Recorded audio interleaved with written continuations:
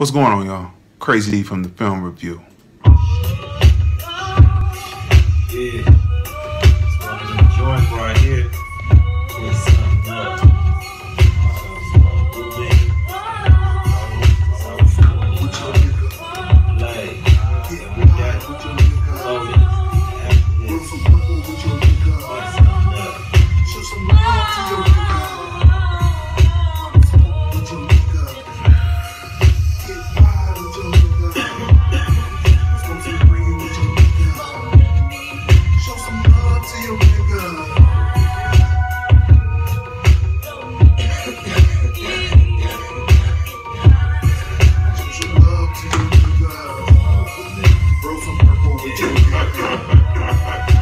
Listen, people, 420 is coming up. Make sure that you go to Crazy Dee All-Stars. Crazy Dee's Lordland All-Stars on Spotify, on Apple Music, etc., etc. All the music sharing platforms. Make sure that you download Smoke With Me, produced by Crazy Dee, featuring LaBeija and Sean Styles. Smoke With Me, right? From Crazy Dee's Lordland All-Stars. Make sure you pick that up. You know, it's a lot of big things happening over the weekend. As I bring up the volume just a little bit so you can hear it in the background, there's a lot of big things happening.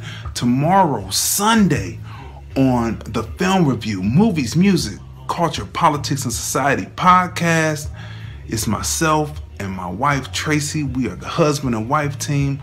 We're welcoming David A. Arnold on through the phone in, the call in. He's going to be talking about his new stand-up called Fat Ballerina that's on Netflix, right? Speaking of things that's happening that could be Fat Ballerina, you know, I have the Blkice Chronicles movies. The Blkice Chronicles. When you deal with the unseen, you often deal with the unforeseen. You know, that's tales from the Blkice. You know, one time in October of whatever year you would like to say, I was in my store. The climate was kind of warm, even though it was fall and it was nighttime, because, you know, the time was almost about to change, you know. But it was October, not November, but the climate was nice. And it was later at night, in the evening, and a stringy-haired, greasy stringy-haired, emaciated white chick walked into my store. She walks down the counter, right? And she says, "Do you have a restroom that I can use?" I said, "No, I don't have a public restroom for people to use, right?" And she said, "Well, I'm just here waiting on my dude." And I said, "Waiting on your dude?" So I'm like, "Well, how long is this gonna go on?" You know, so in the doorway stands a famous pimp. That's right, he was famous. He was pimping for sure. He was pimping for sure.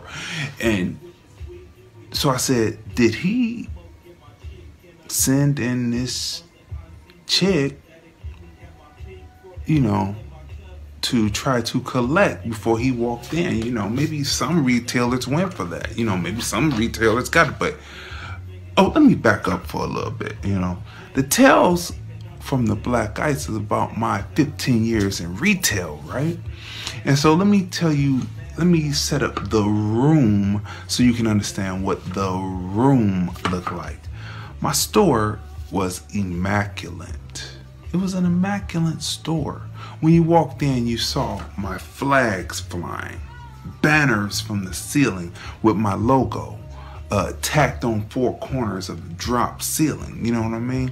And along the walls were my banners with my name on it, Lordland Films and Crazy Dee's Music Palace.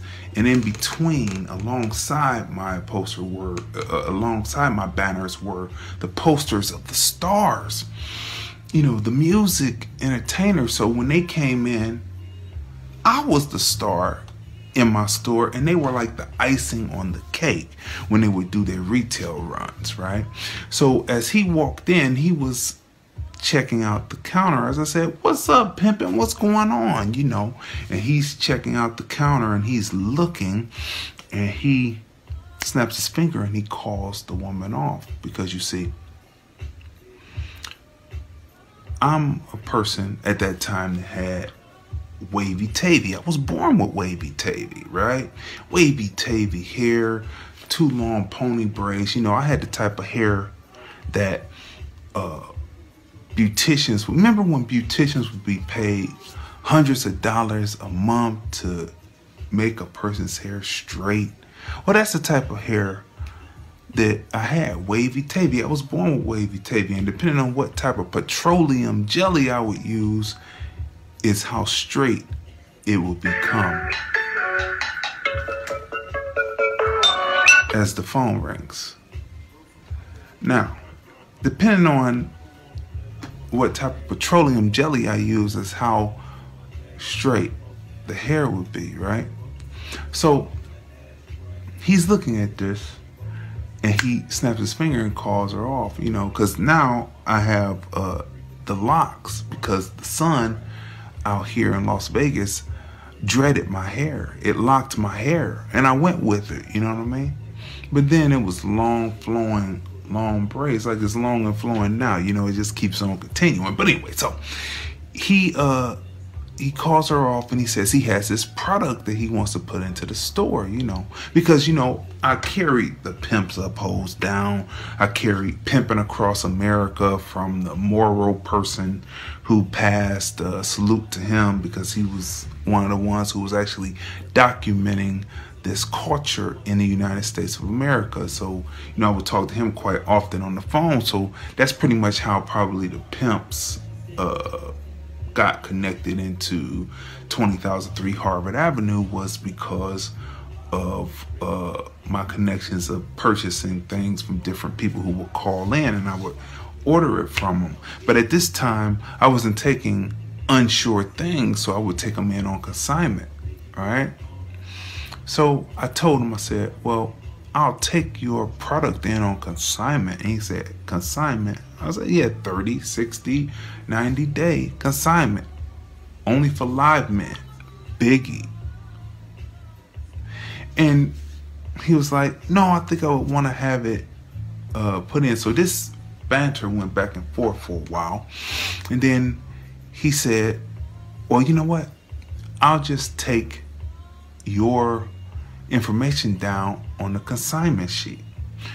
Now, as he's filling out the consignment sheet to have information later for when he would want to do consignment, he's looking around the corner again. Now, what he didn't realize is he wouldn't have never sent in this greasy, stringy-haired, emaciated white chick if he had known my pedigree and what I do. As you look at the counter, I was the greatest photographer in the city of Cleveland, Ohio, in my suburb of Warrensville Heights, Ohio, that shot and produced DVDs and CDs, and all along there was my work, and I brought alternative, and he saw that. And you know what happened? As he was talking to work to move to hightail it out there, he was so enamored with what he saw and saw that he came with the wrong approach that he left the consignment sheet on the counter. Tales from the Blkice.